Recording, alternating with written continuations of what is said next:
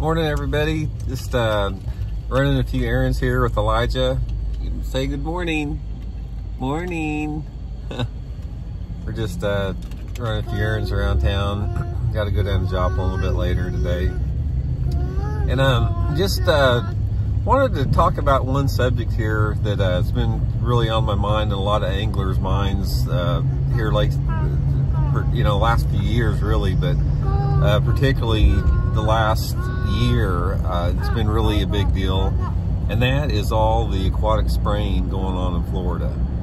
And it just absolutely disgusts and amazes me what is going on down there, what's been going down there, for years and years. I remember back, for example, when I first started fishing Lake Okeechobee back in the, I guess it was 1986 was the first year maybe I fished Okeechobee. And I don't know, for those of you who have been down there, you can probably relate to this, but back in 1986, Okeechobee looked like a completely different lake than it does now. When you launched out of like Roland Martin's Marina down there, you had, God, it seemed like miles of pepper grass and aquatic vegetation that went out into the lake. Crystal clear water way out into the lake. I mean, you'd get on the outside edge of some of that vegetation 2-3 miles offshore, and you'd have 3 and 4 foot of water visibility. The diversity of cover, the water clarity and quality was just unbelievable. And what we've seen is over the years, year after year, that's been degraded a little bit to where now Okeechobee looks like a dang farm pond. It's just silt, it's full of silt, full of sediment. It's nothing like its former self. And this has went on in a lot of different Florida fisheries. And a big reason of this, or several different environmental reasons, but a big reason of this is the spraying of the aquatic vegetation that kills the habitat. I mean, you don't have that, when you don't have that hydrilla, you don't have that aquatic vegetation, especially submergent vegetation, you don't have anything to filter all those particles and sediment, and then you begin to lose your water quality and visibility. And to me, one of the most insane things that we do as a society is spray toxic chemicals on our water to kill vegetation, when you have so many more environmental safe opportunities. There's these things called mechanical harvesters they use in some of the TVA lakes, where it looks like a big sort of like a water wheel that goes in there, and cuts the vegetation like a lawnmower, and then it loads it up, and it can be sold as cattle feed. It can be sold for different types of feed, totally non-pollutant. You can control the swath that you cut on this. It doesn't just indiscriminately kill every bit of grass in it. And it's a good, make work project. Creates jobs. It can be done everywhere.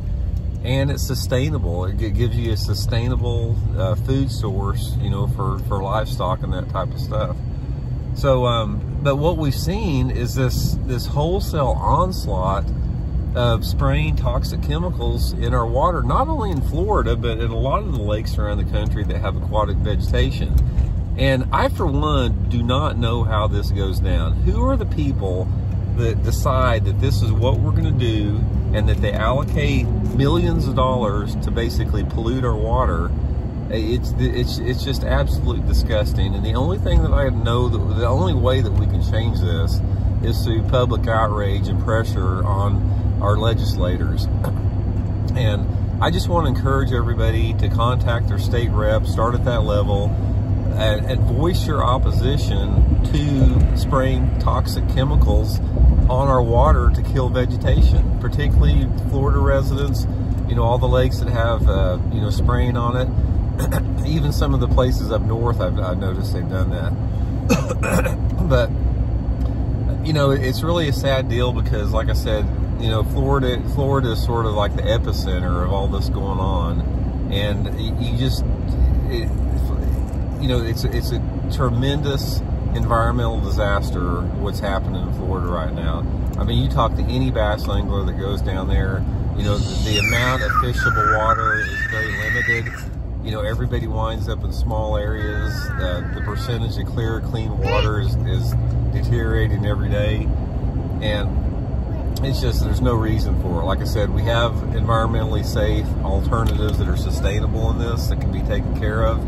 And I don't know, I don't understand the politics behind it. I don't know if somebody's profiting from spraying these toxic chemicals on our water, or it's just ignorance, or if it's just misinformation or apathy. I'm not sure what the deal is. But we can change this. Like I said, contact your local legislators, state representatives, put the pressure on them, let them know that this is totally unacceptable, and that the people that support this will be voted out, and that's how we can affect change. So anyway, just a little bit of spiel on that today, and hope everybody's having a good day, and we'll check in later.